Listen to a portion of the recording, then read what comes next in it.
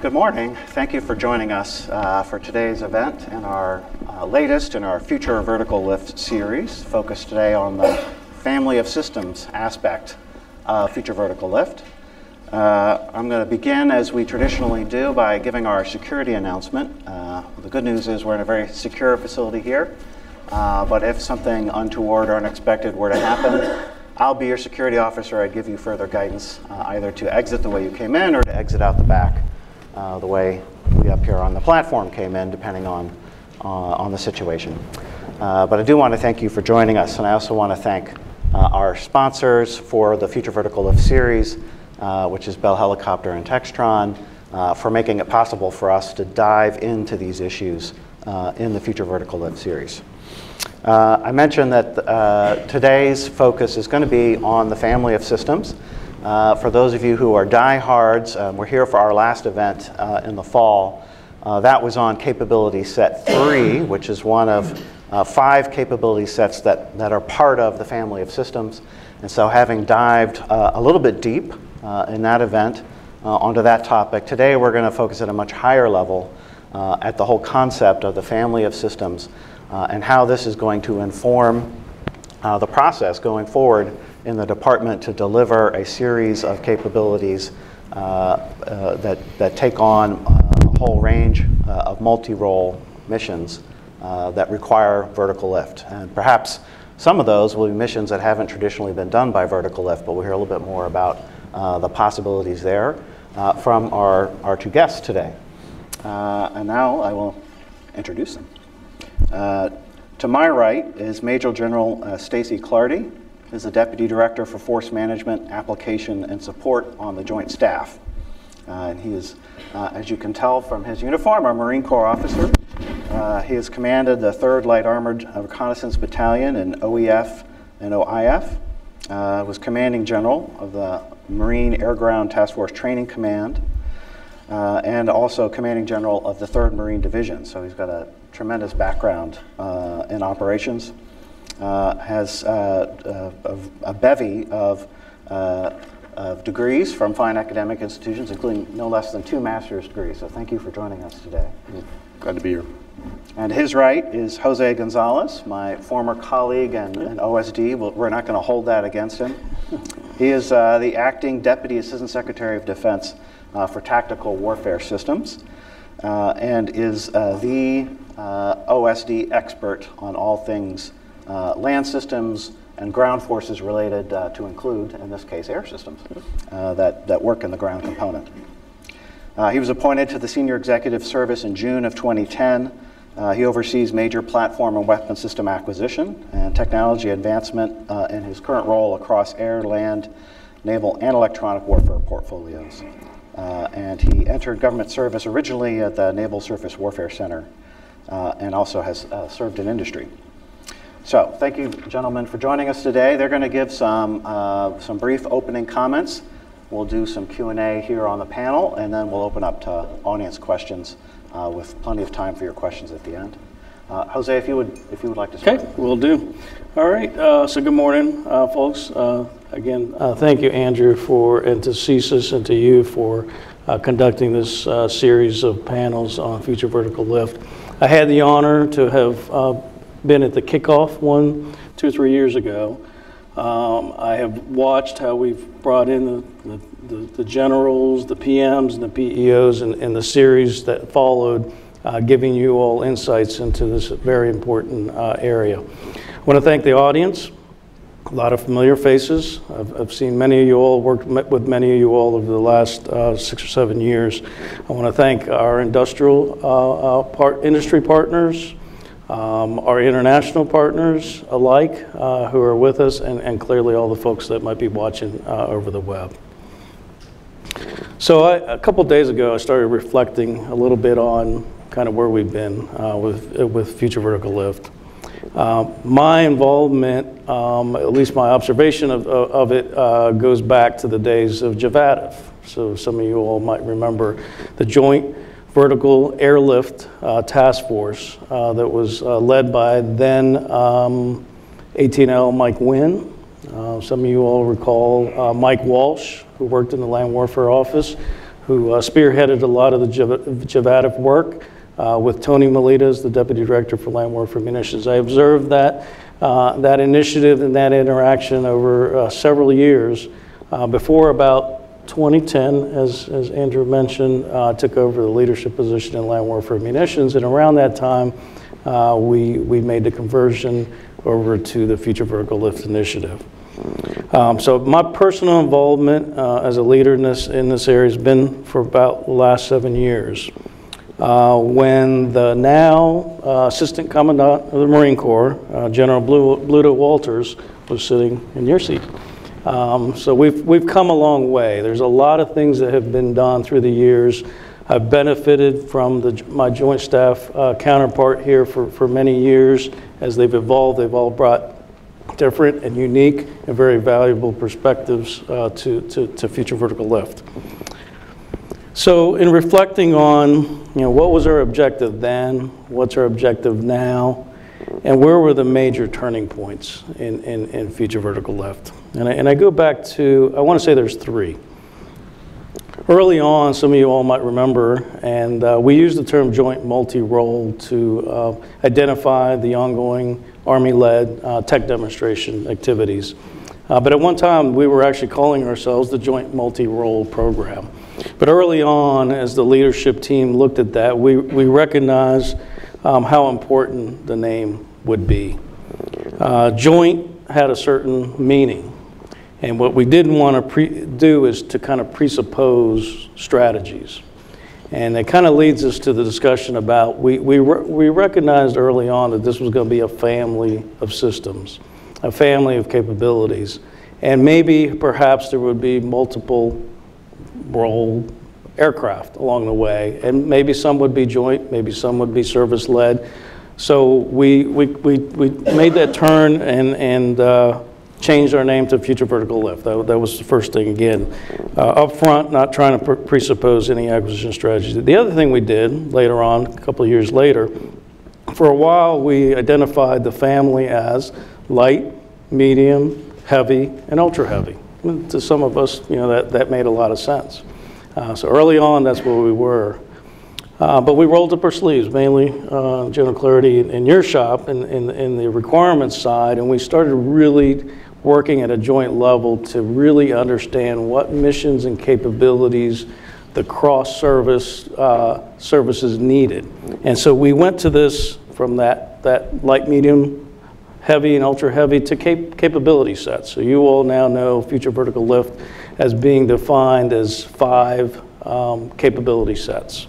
So that was another big turning point for us. The last that I can think of, which is really why we are here today, so I had the benefit back in October, November, to have been able to brief then Frank Kendall, Undersecretary of Defense AT&L, for the CAPESAT 3 material development decision we made. That was a big milestone for FVL. We got that decision made. We're off and running. We've got Army lead with the Marine Corps and SOCOM right there with the Army, driving and leading an analysis of alternatives. So along with my flag officer partners, we sat back and said, all right, now what's next? Did we focus on CAPESAT 3? No. We'll let the services work on that. So quickly got to thinking, scratching our heads and figuring out we really need to focus on the family of systems. And what this initiative, the Future Vertical Lift, and I almost want to call it a movement more than an initiative, really needs is a focus across the other capability sets. So that's where the leadership is now focused on Future Vertical Lift, and that's why we're all gathered here today. So the objectives and the needs, in my mind, have not changed since those early days of my earlier involvements in Future Vertical Lift.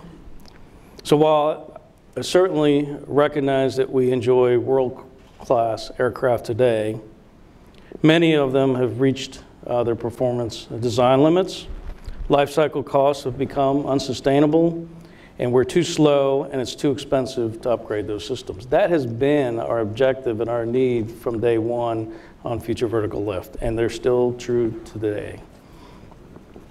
So our message today, and I'm joined by my partner, Stacey Clarity, is that in vertical lift, in this community, we're lucky if we get a chance every 50 years to do this, to upgrade the capability. We're working largely on 70 designs, again, that have reached their design limits. So it's very important for us to do it and get it right. So it comes down to, in my mind, 4 things. It demands our approach be deliberate, be disciplined, be patient, and that it's collaborative. It really comes down to those 4 things, folks. The message is pure and simple, and that's what the leadership team in the building, AT&L joint staff, the services, SOCOM, the Coast Guard collectively are very focused on. We could rush, but we're not going to rush. The message is very clear. We're going to get one shot at doing this, and we want to get it right. So let me go back to, I mentioned this last time. We have a strategic plan. You all know back maybe 4 or 5 years ago, Ash Carter signed a strategic plan, and many thought, why does FVL need a strategic plan? A lot of other areas don't need a strategic plan. But again, it comes down to we only get this chance every once in a while, and every 50 years maybe, if we're lucky, to do this and get it right. So again, a very deliberate, disciplined, and patient approach that's very focused from the get-go. So I keep this card in my wallet, and some of you all have received one. But what it does is it takes that, 60, 70 page strategic plan and boils it down to 6 strategic elements. And often when we get together as a senior group, we actually start off with this and go down every 6 elements, and we ensure that we've got initiatives in the right place, resources in the right place to stay focused on these 6 elements. So beginning with number 1, decision point-based plan of execution. So that's a lofty way of saying we're looking across all service aircraft. We're looking at the life cycle of the current aircraft. We're determining when they end, and many of you all know for vertical lift aircraft, that end is a little smushy sometimes because we often extend it further and further and further, but nonetheless, we know what our life cycles ends. We back it up in terms of when do we need capability to replace that, and we look across the services, across capabilities, across missions, and deliberately plan for when we need to insert new capability. That's number 1. Number 2 is early joint requirements development. So some of you all know for capability set 3, we had an ICD. It was a very broad ICD. To support the MDD for CAPESAT 3, we then created an ICRD, refinement document. So again, early involvement at the joint level in the capability area. That's a key element of our strategic plan. Number 3, an S&T plan that aligns technology development with milestone decision options. So I cannot overemphasize the importance of the ongoing tech demonstration activity that the Army is leading. Very important. It goes beyond that. There's a lot of S&T that we're tracking, that we're ensuring is properly aligned to the capabilities we need. Number 4, multi-role family of aircraft, which is why we're here. We're talking about a family of systems, and we're talking about a family of systems that satisfies multiple capabilities and multi-role. So again, from the get-go, we envisioned a family of systems, and we have not steered away from that. Number 5, common systems and open architecture. We've envisioned that from the get-go as a means to being able to be more efficient. And again, all of the reasons that I cited, as in we need to focus on operation and sustainment. We need to understand how we fight.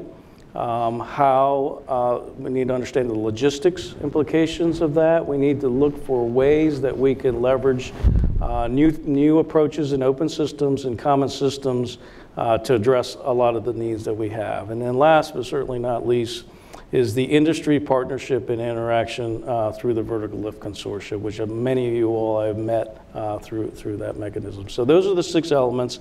We start off thinking in that way. We ensure that we've got the proper leadership and the proper resources and activities going on in each of those elements. We've not veered from that. Again, designed up front with that in mind. So my last message to you before I turn it over to General Clarity, what am I going to do? So to help this initiative moving forward and to have this focus on the family system. So as long as I'm afforded the opportunity to sit here, have the honor to lead this fabulous team, I'm going to be engaged, and I'm going to ensure that we have the right attention in all the right areas. So the strategy assumed focused leadership, and General Clarity, I'm sure you agree with me. We've got a very vibrant, we call it the FVL 12-pack. It's modeled after the Army 6-pack, Aviation 6-pack group. Just expanded to include the other services and SOCOM and the Coast Guard, but a very focused leadership team that gets together on a very frequent basis to help steer FVL. So as long as I'm afforded the opportunity to do that, I will do that. We've got the executive steering group, which expands it even beyond that. We've got 5 very vibrant IPTs, acquisition, requirements, S&T, common systems, and we've just recently started talking about international opportunities.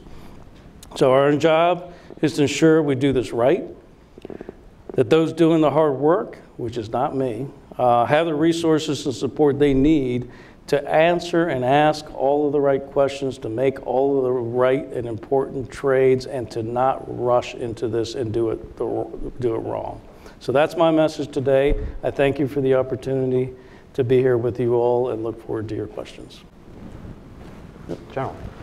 Good morning, everybody.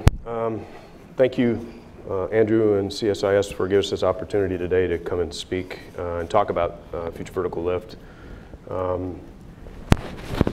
I will tell you up front, and you may already know this, I'm not an aviator, I'm not an engineer, I'm not a technician, I'm an infantryman. And I've spent my career, 33 years, in either command or an operations billet associated with either infantry or light arm reconnaissance. But I will tell you that whether you're an aviator or a ground officer, we all have the same idea about why this is important, why our helicopters and our vertical lift capability are important to our ability to project power, but more importantly about the way in which Americans wage war, support our allies and partners around the globe. I was asked when I first got to the Joint Staff if I wanted to participate in this. They talked to me about maybe having somebody else do it, maybe an aviator or somebody else. And after understanding what the effort was about, I adamantly wanted to participate. Not because I could add any particular technical expertise, but because I thought from a ground perspective, I could at least offer an operational perspective, not just as a Marine, but across all the services. And I think that's borne out, at least from my perspective. And I'm very happy to be a part of this.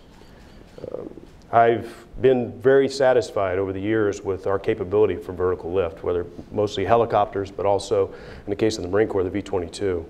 It's served us well for the last 75 years, and it's gotten what we needed to be able to do, projecting power, winning our wars, and it's been a big part of what we do and what I do as a ground officer.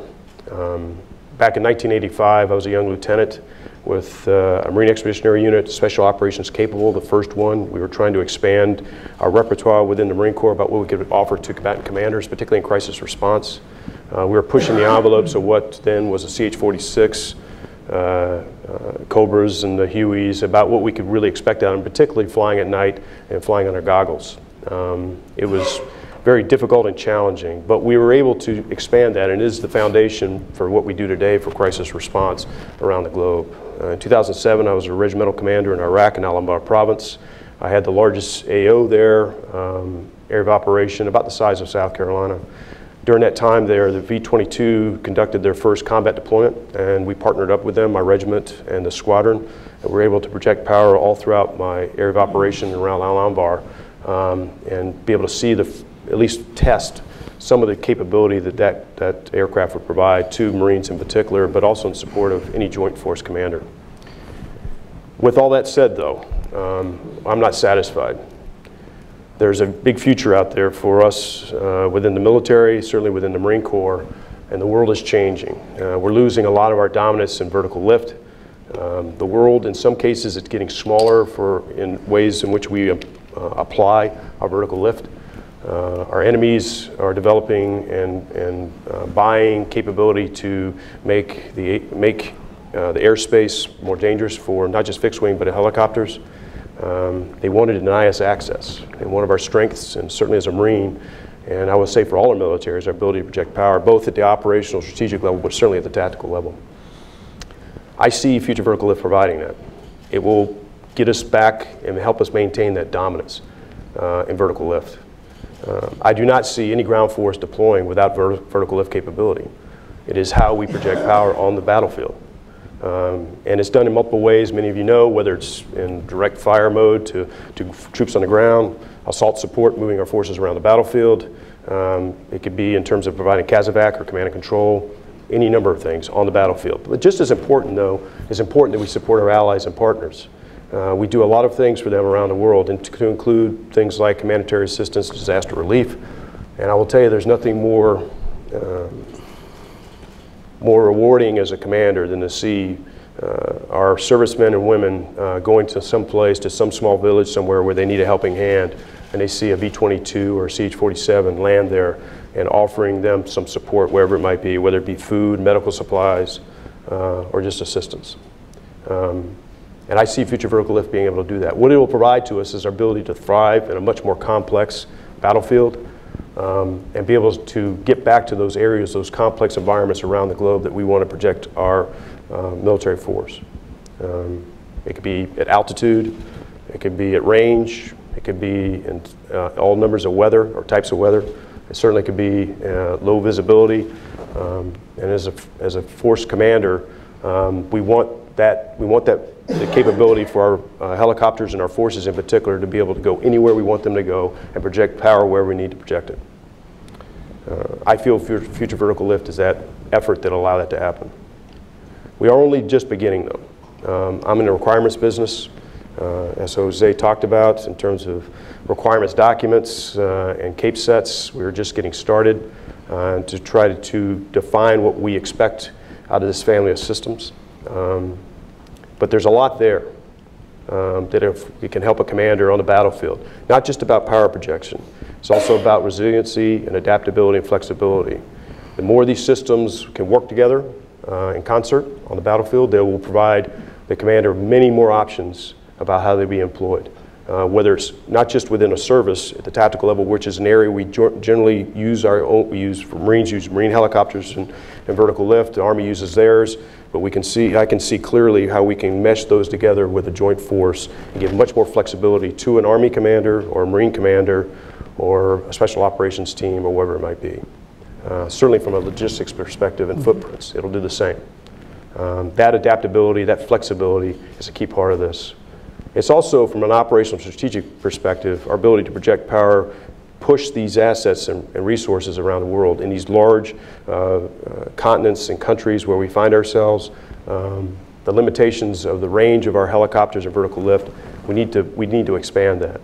And this program looks to, one, certainly increase the speed of them, but more important to me is the range at which we can move these. And if we can aerial refuel all these aircraft, then we can project power to any unlimited ranges and accomplish missions wherever we choose. So with that, I'm prepared to take any questions. Great, thank you very much. I want to start out by digging in a little bit on this issue of the family of systems. Both of your comments kind of made me think about, well, who's in the family and who's out of the family? Mm-hmm. From a couple of perspectives. One, Jose, you referenced the legacy force, mm-hmm. Which is substantial and will remain substantial for decades mm-hmm. to come. And then also, you mentioned the 53K, mm-hmm. Which I haven't ever thought of as part of Future Vertical Lift, but obviously it's coming online now and is kind of on a time frame that'll probably still be in procurement maybe when the CAPE Set 3 is getting off the ground. So how do you scope? I do study, so I think in terms mm-hmm. of scope. Mm-hmm. How do you scope what the family of systems effort is? What does it pertain to? General, you referenced that it's about power projection in the land domain. And there's a lot of things, obviously, that go into that. So how do you think about scoping what's in the family of systems and what is, you can't have everything in there, so what do you keep in, what's out? Yeah, so let me jump in first, Andrew. So as I mentioned, so we've got a few development efforts ongoing right now. We've got the Air Force-led combat rescue helicopter. We've got the Navy-led presidential helicopter, and we got the Marine Corps-led CH-53K. I think that's where we snap the chalk line. Any developments beyond that are part of the future vertical lift family of systems. Again, as I mentioned, element 1 of the strategic plan was looking across all services, all aircraft vertical lift capabilities would be within the scope of the future vertical lift family of systems. Again, early on defined as the light to the ultra heavy, to now more capability set focused. Again, gives us, it's a little bit more intellectual discussion about how to look at things than just by size and weight. So I think that would be the scope. Let me just, what about something like KMAX, which is not different, I guess, fundamentally in terms of speed and range from other systems, but is different in the fact that it's unmanned? I'll tackle it. Stacey, you want to tackle that one? Go for it. I will tell you from a requirements perspective, everything's on the table. Yeah. So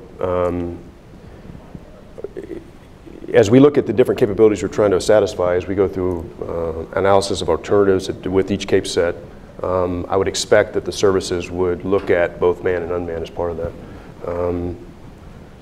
It's a kind of a gray area because when you start talking about, there's all different efforts regarding just unmanned systems, so it could blur into other areas. Sure. But I would expect that they look at all the potential out there in terms at the surface level, and to include unmanned. Great. Let me also follow up a little bit, General, in your comments about power projection and how the family of systems, and then tying it, Jose, you talked, I guess, about sort of a generational shift. Mm-hmm. That a lot of the designs that fly today were kind of originally conceived in the 1970s, and this is a shift. Of course, we usually talk about generations when we talk, fighter aircraft, and you got 4th gen, 5th gen, and then we get into arguments about, how do you bin them in the different buckets. So I don't want to go down that rat hole. But I do want to just get a sense of, with this generational shift for power projection to the ground force, what real difference do you see that making? You talked a little bit about AMBAR and the ability to cover more area. That's with V-22 and today's forces. What do you see future vertical lift capabilities really delivering in terms of the so what for the future ground force? One of the biggest challenges associated with employing vertical lift within a joint force is that every airframe has different flight characteristics, range, speed, lift, station time, all that, endurance. Trying to mesh those together into a package that would support employing a force at some distance from the main force to envelop the enemy or wherever it might be is a huge undertaking, and also a source of a large amount of risk. By having these having a family of system of aircraft with lots of commonality, we hope, although not the priority effort, with a great amount of interoperability and similar flight characteristics, then the commander has much more flexibility about how that force would be employed. The ground force has much more support available to it, and likelihood of success goes up substantially because of that. And so I see that as a huge benefit about the family of systems. Yeah, you bring to mind, I recall when the 53K was kind of brought on, one of the reasons, I guess, to proceed with it, at least as I understood it, was because the range of V-22 was so substantial, you needed a lift asset for cargo and for logistics that could keep up. Or when we were employing the V-22 in Iraq in 2007, it was employed. We did a couple different types of missions with the V-22. One of them being something called Aero Scout, and We mixed in with it, of course, other helicopters as part of the mission set, both 53s, 46s on some occasion, but more the skids like Cobras and Hueys. The different flight profiles of each created all kinds of challenges for the mission commander to try to integrate those. And these missions went on for like 8 hours, where aircraft had to be refueled, each of them being refueled at a different time, different location. It was very complex. It's where your focus as a commander turns into much more into logistics than the actual mission you're trying to accomplish, to try to keep all that moving. Not that logistics is not important, it's hugely important, but this will allow a much more or less complex logistics tail associated with it and provide, I think, much better support to the commander. Andrew, let me talk a little bit about this next generation. The analysis of alternatives that we've started for CAPESAT 3 is going to be very telling, and we're going to track it very closely. We've set some very lofty goals in terms of range and speed and all the abilities that we would like in this next generation of vertical lift capability. So I think we're going to learn a lot from that AOA, and we're going to take that learning again as part of the family. We're going to apply that learning to the other capability sets. So there's another benefit of looking at this in a family of systems approaches, that you don't walk away from things that you learn from one CAPESAT to another. I'll add one more thing. All the force is looking at a more distributed battlefield. I certainly believe and I know from personal experience, but also from our experimentation within the Marine Corps, that if we're going to distribute our Marines and soldiers and airmen and sailors around the battlefield, whether it's in support of some other ally or partner, or whether it's in the fight, that we need to be able to have aircraft, vertical lift aircraft that can provide the support that they need, both from a firepower perspective, maybe command and control, certainly logistics, which what we're expecting from this family of systems in terms of range and endurance. I think the distributed operations becomes a potential reality for us, and a real game changer potentially in our way in which we fight. Let me talk, so we've talked a bit about interoperability, not to suggest we're done with it, because I'm sure we could talk all day about interoperability and the challenges and the benefits that it provides. Let me talk a little bit on the acquisition side, Jose, about this issue when you have a family of systems, competition. And I know one of the goals of, for example, having a MOSA, sorry to use acronym speak, but the open systems architecture, modular open system architecture, is to enable competition. There's a little bit, I would argue, perhaps at least intellectually, tension between a drive to commonality and a drive to competition and open architecture. How do you see those balancing out to where you're going to have the ability to do the upgrades, to have a robust market offering you new hardware, but at the same time commonality. So you're going to have not as much diversity in some parts of the platform versus others. Correct. So there's different levels within the architecture of something as large as a vertical lift aircraft. So we're going to do the hard work that we need to do to figure out at what level does it make sense for the architecture to be open and what level it does not. We think competition is extremely healthy between the primes and the sub-vendors, and providing opportunity for sub-vendors to play in this space. I think we still have a lot of work to do. Modular and open systems architecture is a very popular theme these days. The Congress is encouraging us to look at that in the most recent NDAAs, prototyping, modular open systems. And we're taking that to heart, and we're working really hard.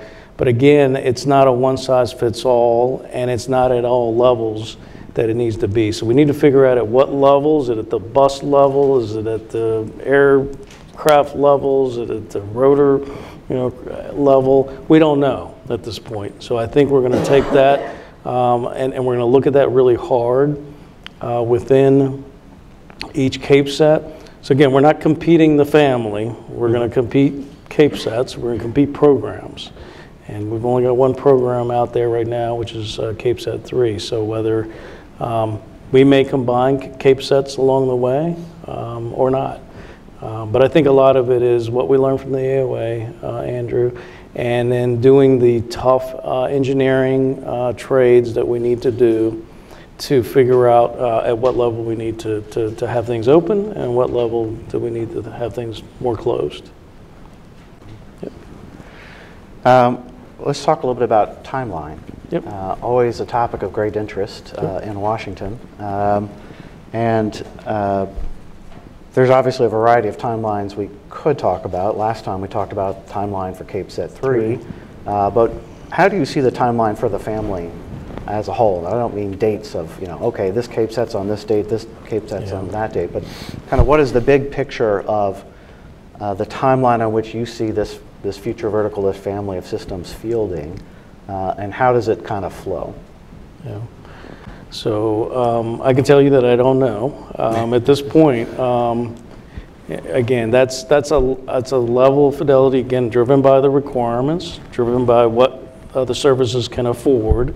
A lot of that's going to be driven by that Andrew. We certainly would love to see all CAPE sets moving out tomorrow, but that's probably not likely in our current fiscal environment. Again, the services have to define the requirements, and the services have to have the resources to make those investments. So at this point, we feel good that we've got CAPE Set 3 out. I know we're looking at CAPE Sets 1 and 2. We know we have needs in the 4 and 5 range, but I can't tell you right now what kind of timeline we're working on. Each of the services, obviously with their portfolios of aircraft, have plans for those aircraft in terms of when they'll sunset. Mm-hmm. Some will be extended, of course. They have to weave that together with their budgets and what their needs are, and that'll somewhat determine as we go forward what that timeline looks like. So you can look across the fleet of, I think it's 6,500 aircraft, and see how those aircraft will sunset. And the services will have to orchestrate that with each service. The challenge, I think, from a joint perspective, although this is not a joint program technically, at least that's not what we're calling it, is that they have to weave then together the other services who have equities in that particular CAPE set, so that they align. Again, we're early in the process. There's always fiscal uncertainty as well that has to be addressed and thought about. There are programs, as Jose was talking about, that are already still underway that they are also want to protect certainly and support as they go forward, and may be their priorities at this point. So, but this is a long-term effort. That was intentional from the start, to take a long-term view. These legacy aircraft will be part of the I would argue, part of the future vertical lift, because what we learned from this effort will go into the legacy aircraft to allow for a hybrid fleet going forward. And I think that'll make those aircraft even more capable, of course, than the ones we currently have in the inventory. And this is and I like the fact that we're trying to mature some of the ideas, some of the technology before we go forward, to make sure we know what's in the realm of the possible, not trying to reach too fast. Yeah, it strikes me. I know I spend a lot of time on acquisition reform. There's more studies on acquisition reform perhaps than on almost any other topic on earth. But one of the recommendations that I would say Larry Welch, I believe, was the one who put forward, was to do development planning, which is a term that I think only the Air Force really used.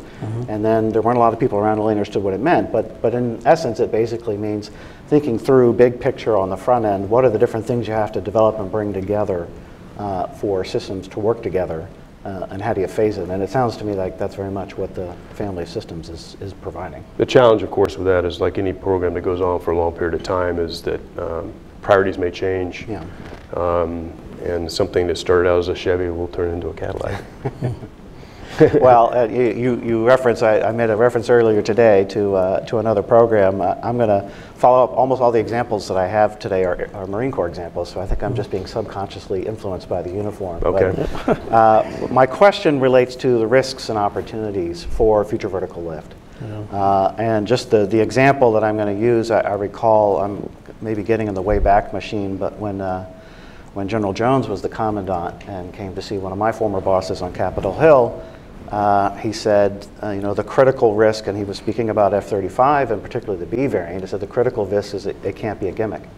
It has to be an operationally relevant, operationally viable STOVL aircraft. And so the risk obviously was that it wouldn't be operationally effective and viable from that approach. I think we've achieved his goal on that one. But what do you see with future vertical lift as like kind of the key opportunities and the key risks that you're going to keep your eye on to kind of judge these the AOA results, you know, the designs as they come forward? Yeah, my responses will be more in terms of, you know, business and process and resources. Certainly the general mentioned priorities, threats, changing. Those are areas that will impact plans, resources. I've already mentioned how those will vary over time. Certainly opportunities. The opportunities are in using vertical lift to do things that we haven't really even thought of doing with them. And the opportunity there is, as we do this analysis, is to see what is the art of the possible. How can we use these aircraft in new and novel ways? But the risks are many.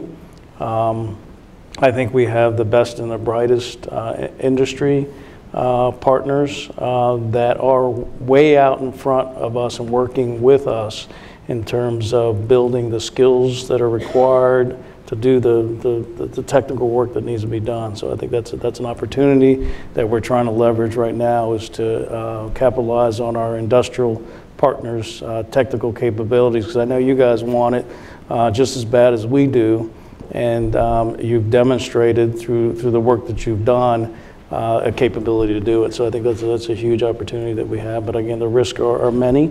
From threats to financial, fiscal, and affordability writ large. I'm involved with a lot of, because of my responsibility on the Joint Staff, I'm involved with a lot of large programs across all the services. I don't see any that are structured the way this one is. I've asked that question several times to my staff and with Jose, and I have not seen one like this before. I'm very impressed by the people who are involved directly, whether they be industry, within the Joint Staff, certainly with OSD, and their interest in making this successful. It is truly a coalition of the willing. It's not a joint program, it's an effort. And I actually believe that's the strength of it, that people see the value this might bring to their services, to their units, to the department, to a Joint Force Commander, to our allies and our partners. There's a lot of potential here. I believe there's a potential for a revolutionary way in which we employ vertical lift with this. I don't know what that, I could not define that right now, but with this type of potential for technology leap, potentially, then you have the option or the opportunity maybe to make a change in which how we look at vertical lift, how it's employed with the ground force. That's not a requirement specifically, but I certainly see that as a potential opportunity. Challenges are many, as Jose said. It's always difficult to sustain an effort within the department with the same energy. I see a lot of stick-to-itness with this particular one as people go forward. I see that, as Jose said, it's been going on for a while. I think things are in place to allow it to continue out to the future. But again, it's going to have to be the will of the people involved to keep with it, because we will have challenges, there will be friction, and we just have to be willing to overcome that friction. Well, we've come to that time where I want to open up to audience questions. This is always a high-grade audience on this topic, so I look forward to your questions. If you raise your hand, we'll start here in the front, and then we'll work back. His mic is coming. Sir, George Nicholson, Washington liaison with the Global Special Operations Forces Foundation. I was the lead analyst for the development of the CV-22 for the U.S. SOCOM. You sort of alluded to it earlier, but about aerial refueling. Are the Army assets or any of the assets, because what kind of impact is that going to have on a need to grow the number of tankers that can refuel all of these? And the other point is, right now in SOF, right now, Any of our 160th assets, we can have them any place in the world within 24 hours because they can be airlifted either inside of a C-5 or a C-17. What are you looking at a metric for a requirement for any of the variants to be airlifted? Thank you for the question. Everything you say is certainly true. From my perspective, though, if you look at a large joint force, trying to move any force in 24 hours, a large force, is very challenging, and lift becomes the limiting factor to allow that to happen. If these aircraft within this family of systems is self-deployable, then that alleviates and allows for more capability to go someplace else, more lift to go somewhere else for moving the troops or moving logistics or whatever it might be. So it'll free up and make us more operationally agile. Regarding tanker support, that is certainly something we must consider as part of this. I can't specifically comment on whether we have the appropriate number of tankers to support this type of effort, and particularly in support of vertical lift. But that certainly will be taken into account as we develop and go forward.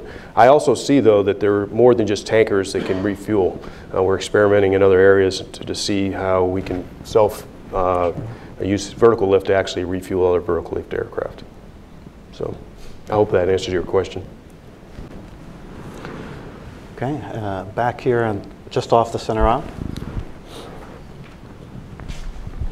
Thank you. Jose, I'm Mike Hirschberg from American Helicopter Society International. Jose, thanks for your leadership over the years. And my question is really about, as mentioned, acquisition reform. So we have the JMR demonstrations that are going to do a lot of risk reduction. How can industry, the individual companies, also through the Vertical Lift Consortium, how can we address acquisition reform, get credit for JMR for future, for the next milestone, so we don't have to, waste taxpayers' money of repeating tests, and what can industry do to help alleviate some of the statutory or regulatory requirements that are really a waste of money? All right, thanks for that question. So yes, we're going to get a lot of credit for JMR, but it certainly goes beyond the work that's going on in JMR. So we've looked at JMR as a strong risk reducer, schedule reducer, hopefully fiscal reducer as well. Specifically on what kinds of things we could ask of you for relief on, I don't have any right now. I think we have all the latitude that we need to embark on these CAPE sets with the given statutes and regulations that we have, and the flexibility that our Congress and our leadership has provided.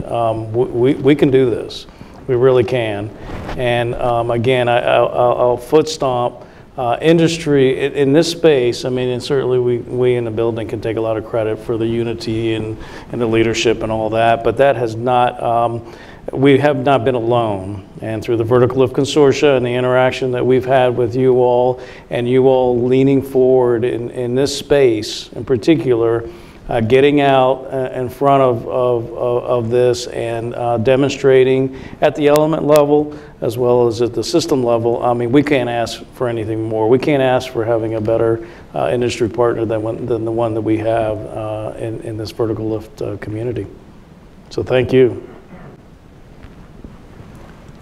Okay, over here on Sydney. I am now a geographical referent, apparently. Sidney Friedberg, Breaking Defense. For those of us, myself included, who might be not engineers, but rather poor lost humanities majors, can you describe what the 5 capability sets actually consist of at this point? How they're different from each other. It's obviously not as simple as big and little, which we humanities majors could handle before. And where they stand in the process from CAPE Set 3 actually moving fairly far along, there's a more sort of nascent stage of development. Yeah, so somewhere I have a chart that kind of lays out each of the CAPE sets. I don't know if that's been made available publicly. It has not. But within that, it's different, as I mentioned, than just the physical size, which I think that was a good place to start. But as I mentioned, we roll up our sleeves and really look hard at what kinds of missions the services individually and collectively need to meet. And those CAPE sets were defined in that way. I can't ramble them off the top of my head. General, I don't know if you can, in terms of the defining each of the CAPE sets. I'm not sure I want to take a stab at all five. But generally they run, if you think about what our current fleet looks like today, I hate to use that because that's not really what we're doing, but in terms of reconnaissance aircraft up to the heavy lift aircraft, and look at the different capabilities each of those family of or types of helicopters or vertical lift assets we have, that generally will align with some of these CAPE sets. But they're also more specifically aligned to mission sets. At the top of the CAPE Set 5, you're looking at the more the logistics, heavy lift, and at the bottom you're looking at the light aircraft that provide reconnaissance and scouting. Then it goes to attack and then assault support. Up through the last three sets, I think, are really about some type or some form of assault support. You have to remember that each of these are designed to support different mission sets, not just for a particular service, but for all the services. So the goal was to combine and try to see if there's enough commonality in terms of requirements and mission sets from each of the services. So each has a list of mission sets, but they are all specifically articulated in a way that they support the needs of each individual services. So whether it be a CAPE Set 1 or a CAPE Set 3 or CAPE Set 5, who are the actual stakeholders from the services who believe they have some stake in that, and then their requirements are listed out in it. And those lists are fairly lengthy, actually, for each of the CAPE sets. Let's come here, and then I'll come back across. Make sure we get this side of the room. Good morning, I'm Colonel Buys. I'm military attaché of the Netherlands Embassy. Mr. Gonzalez, you touched upon international opportunities very briefly. Sure. Can you explain a bit more how we as allies can participate? Sure. So as I mentioned, we're starting to do that. We certainly know we are going to go in that direction with this capability. In my new role as the Director for Tactical Warfare Systems, I've begun to start learning what we've done on F-35 and beginning to appreciate the benefits as well as the additional complexity that comes along with having international partners there with you. So we're in our early stages. I mentioned that we've started up a new IPT, integrated product team, focused on how we can begin the right dialogue with our international, and you mentioned our allied partners and the importance of our allied partners in this. And vertical lift aircraft is a vertical lift aircraft. You have them, I have them, we're gonna have them together, we're gonna deploy them together. So it only makes sense to get engaged in that as early as we can. We probably could have got engaged even earlier, but I think now's the time, especially as we're embarking on CAPE Set 3 and beginning to look at our AOAs is again, bringing in our international partners into how we can work together with you. So I think it's premature for me to tell you how we're gonna do that yet. But as I mentioned, as the leadership team here, it's our job to make sure we've got the right set of people engaging in the right way to lay out a plan for us to execute in terms of how we begin to establish our international partnerships. I would also say from a requirements perspective, we're not so far down the road that once we will partner with any number of international countries, potentially companies as well, who might have a vested interest in what we are doing. But I don't see the requirements set so much in concrete right now that we can adapt and adjust and take inputs in from those partners as we go forward. So we look forward to that partnership. Can I ask a question to you? So are you engaged now at the element level, at the S&T level at all with the DoD? services now? Okay, because my understanding is there is a fair amount of activity, international activity at the element and at the S&T level. But certainly we look forward to the opportunity to do it at the platform level. And at the risk of repeating myself, because I think I may have said this before, but we are planning an event on the international aspects of future vertical lift as part of the series. So keep tuned for that. Let me come to the back here, and then I'll come back out of, I think that's Otto if I'm. Hi, Yasmin Tajday with National Defense Magazine. I wanted to ask if there's a timeline for when the AOA will be wrapped up, when that will be disclosed publicly, some of the requirements coming out of that. And then also to kind of push a little more on the international aspect. Is there any particular countries that you think might be particularly aligned to help with this? And I think, if I'm not mistaken, Australia was going to have something to do with future vertical lift. Correct me if I'm wrong, but. Yeah, it's too early to discuss particular arrangements with the various countries. You mentioned the timeline for the AOA. Was that in the area of 2 to 3 years? Late 18, early 19 is when we'll start wrapping up the AOA and have initial findings to inform the leadership in terms of which way we're going to go. All right. Here on the aisle. Good morning, Otto Kreischer, Sea-Power Magazine. Kind of a question on timeline and family of systems. Each of the services has kind of a different problem. The Marine Corps has been doing around, they've updated their light attack and light lift. They've pretty good on the medium with the Osprey, and if the 53K comes through, you know, you've got a leap ahead on heavy. The Army has been, you know, incrementally improving both its Apaches, its UH-60s, and its Chinooks.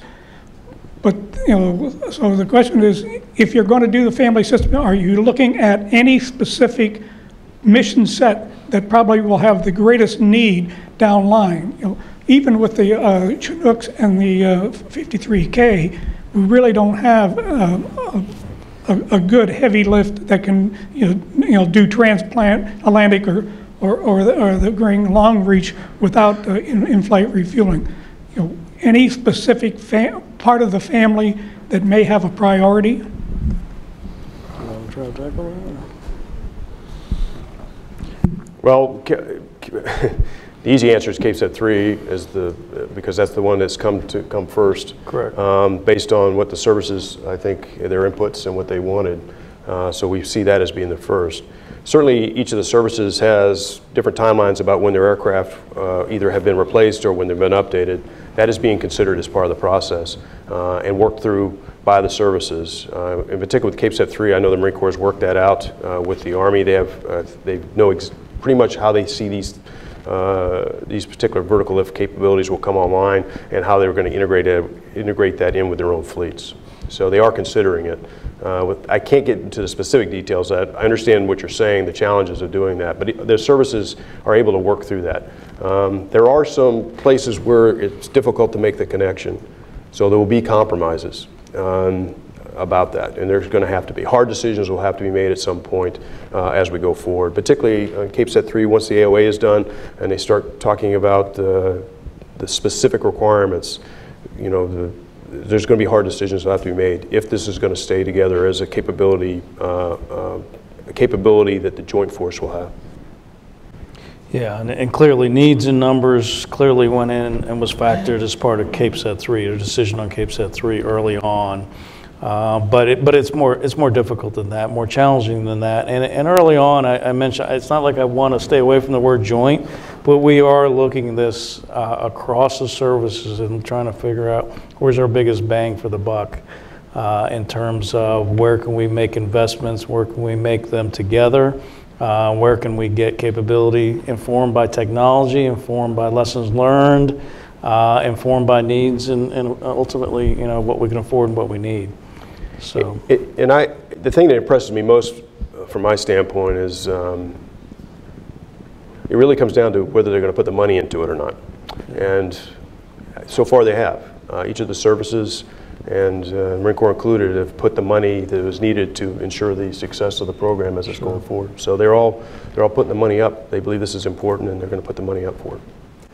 I follow up on that because, Jose, I think when you talk about it's not a joint program, so it's not like, say, F-35, where you've got an A, a B, a C variant, and the services have signed up on the front end and say, we're buying X number of X variant.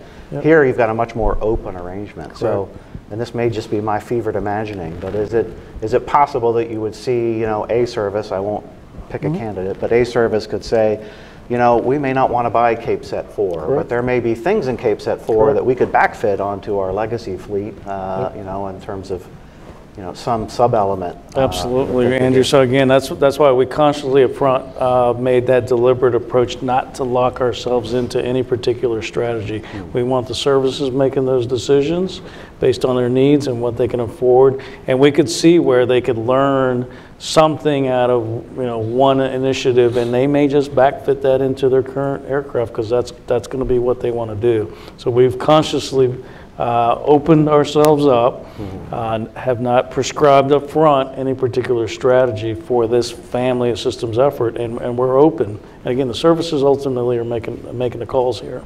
It's their money, it's their requirement. Great. So, well, we have come to the end of our hour, so I want to thank the audience very much for attending. As I mentioned, we are planning another event tentatively in May for the next Future Vertical Lift Series event.